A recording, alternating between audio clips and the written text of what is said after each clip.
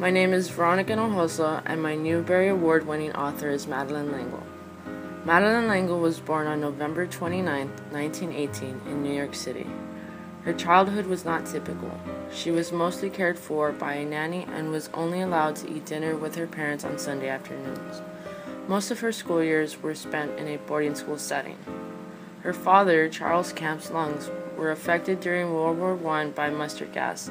Due to the damage, they moved to the French Alps because it was said the fresh air would benefit the condition of his lungs.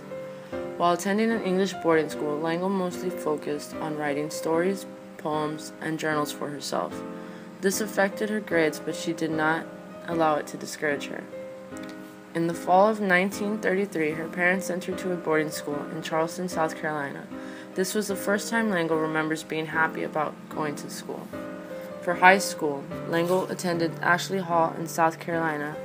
This is where she truly began to flourish academically. Sadly, her senior year, her father passed away due to the severe damage of his lungs. If she wasn't in school, you could find her vacationing with her mother on the beaches of Florida.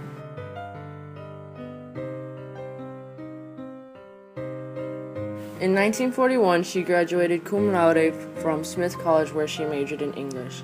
After graduation, she moved into a Greenwich Village apartment in New York. Her first job in the city was working and acting in a theater. This left her with enough time to continue writing, and she published her first two novels, The Small Rain, published in 1945, and Ilsa, published a year later. While working, she fell in love with a fellow actor, Hugh Franklin. Soon after, they married and started a family. In 1947, her beautiful baby girl Josephine was born, and eventually they moved to Goshen, Connecticut to raise their family. They lived on a small dairy farm where there were more cows than people. In 1952, their son Brian was born. This caused L'Engle to fully commit herself to being a stay-at-home mom. In 1956, a close friend of the family passed away, leaving Maria, a 7-year-old little girl, orphaned. A year later, Maria was welcomed into the Franklin family. Today, Madeleine L'Engle has 35 books to her name, including science fiction and suspense novels, novels for young adults, and poetry. A quote from L'Engle stated, "No long-term marriage is made easily, and there have been times when I've been so angry or so hurt that I thought my love would never recover. And then, in the midst of near despair, something has happened beneath the surface. A bright little flashing fish of hope has flickered silver fins, and the water is bright, and suddenly I am returned to a state of love again. Till next time. I've learned that there will always be a next time, and that I will submerge in darkness and misery, but that I won't stay submerged. And each time something has been learned under the waters, something has been gained, and a new kind of love has grown.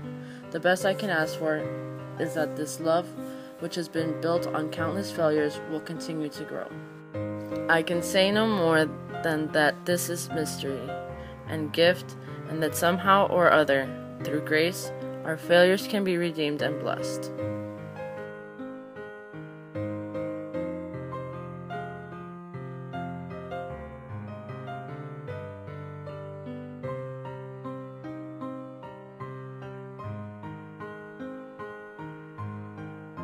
A Wrinkle in Time, L'Engle's Newbery Award-winning book, is about an atomic physicist who disappears on a secret mission. His son, Charles Wallace Murray, daughter Meg Murray, and their friend Calvin O'Keefe search for him, going on a journey through time and space.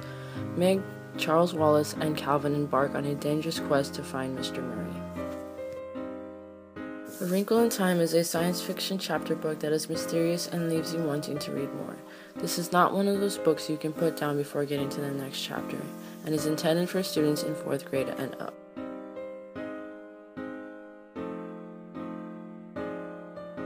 Unusual things happen for the Murray family in A Wind in the Door, the second book of the Wrinkle in Time quintet. Meg is now a senior in high school, and Charles Wallace, who is now 6, is a genius. But Charles Wallace has mysteriously fallen ill, and when he tells Meg there are dragons in the garden, she worries that he is only seeing things. Then she sees the outlandish creature that is known as a singular cherubim that has been sent to help Meg in a quest to heal Charles Wallace. The travelers journey from a galaxy far away to inside Charles Wallace's body, where a cosmic battle is taking place. Meg saves her little brother with the help of Calvin and the principal, Mr. Jenkins.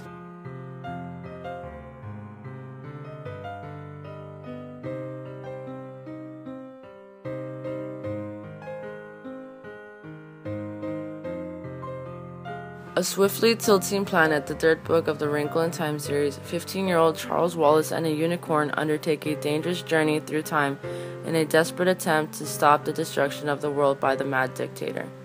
Charles Wallace and the unicorn are not alone in their quest. Meg, who is now expecting her first child, is still able to enter young Charles Wallace's thoughts and emotion. Unexpectedly, he is faced with the ultimate test of his faith and will as he is sent within for people from another time to search for a way to avoid the tragedy threatening them all.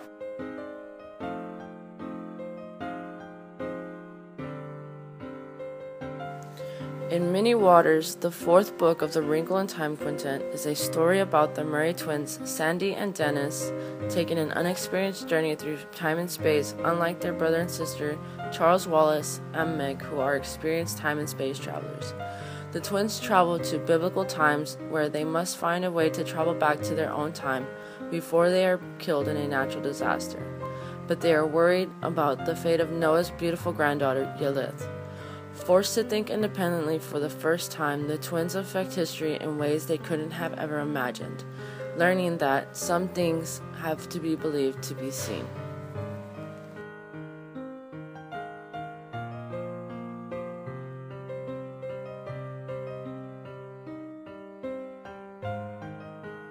A quote from L'Engle stated, "We don't want to feel less when we have finished a book.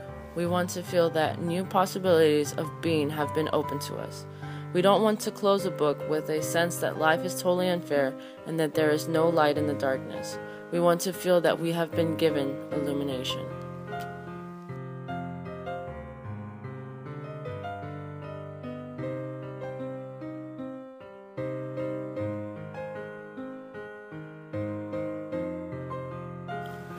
Surprisingly enough, A Wrinkle in Time was rejected by 26 publishers before it was actually published in 1962. This was the best children's book of 1963, and 50 years later has sold a whopping 8 million copies and is currently in its 69th printing. Madeleine L'Engle received many honors and awards. A Wrinkle in Time received the John Newbery Medal, Lewis Carroll Shelf Award, Sequoia Award, and was the runner-up for the Hans Christian Andersen Award. The Moon by Night and Camilla were awarded the Austrian State Literary Prize. In 1974, L'Engle was awarded the New England Round Table of Children's Literature Honor Certificate. A Wind in the Door was awarded the Learning A through V Award. The Rational Season won the Seabury Lenten Selection Award. A Ring of Endless Light was awarded the Newbery Honor Book, Dorothy Canfield Fisher Children's Book Award, California Young Reader Medal, Colorado Children's Book Award, and was nominated for the John Newbery Medal. A Swiftly Tilting Planet was awarded the Newbery Honor Award and the American Book Award. Madeleine L'Engle passed away on September 7, 2007 in Litchfield, Connecticut. L'Engle was 88 years old and died of natural causes. She had been living in a nursing home since 2004, and before moving to the nursing home, she had maintained homes in Manhattan, New York, and Goshen, Connecticut. L'Engle was survived by her daughter Josephine F. Jones and their adopted daughter Maria Rooney, 5 grandchildren, and 5 great-grandchildren. Her husband, Hugh Franklin, died in 1986, and her son, Byron Franklin, died in 1999. Madeleine L'Engle believed you have to write the book that wants to be written, and if the book will be too difficult for grown-ups, then you write it for children.